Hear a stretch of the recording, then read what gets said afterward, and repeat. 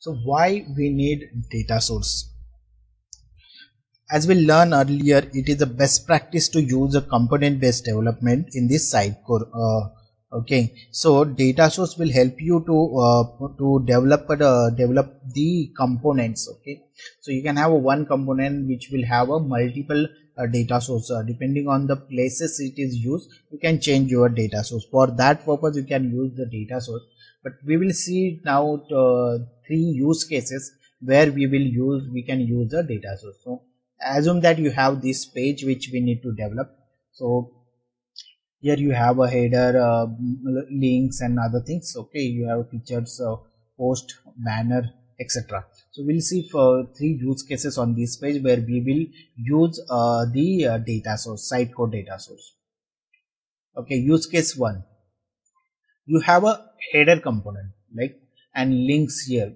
Okay, so your requirement is that header component and links are configured in the Sitecore. So you need to display this component on all the pages and need to allow authors to update it. Okay, so authors can update those links.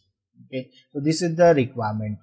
Okay, in this case, in this use case, if you see these links, okay, you can configure this header menu link as a shared data. Okay, so all this how, about, contact, blog can be a shared data.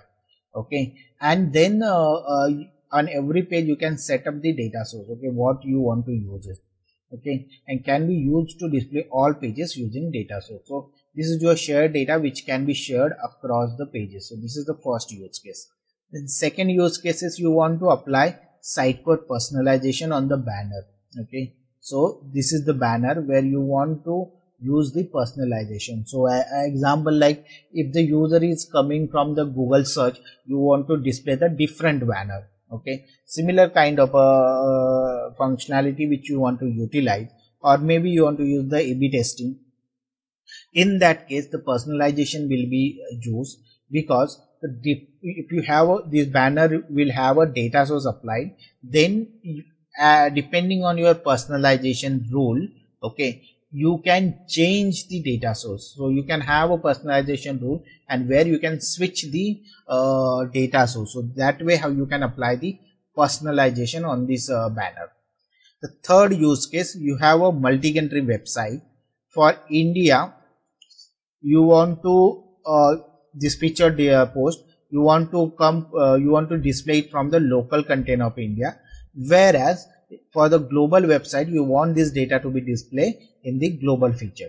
So in this case, what you will do is you will create two data sources. One is for the local for the India, and the global for it will have a different data source. So for the global website you will provide a data source as from the global node, whereas for the India or a local website you will provide it from the local node. So these are the three use cases where you can use the data source. Okay, so data source is very important. In fact, this you will find if you are giving the Sitecore certification exam also, you will find some questions from the data source, and also from in the interviews also you will find this questions. Okay, so these are the three basic use cases I have explained. You can have many use cases where you have to use the data source.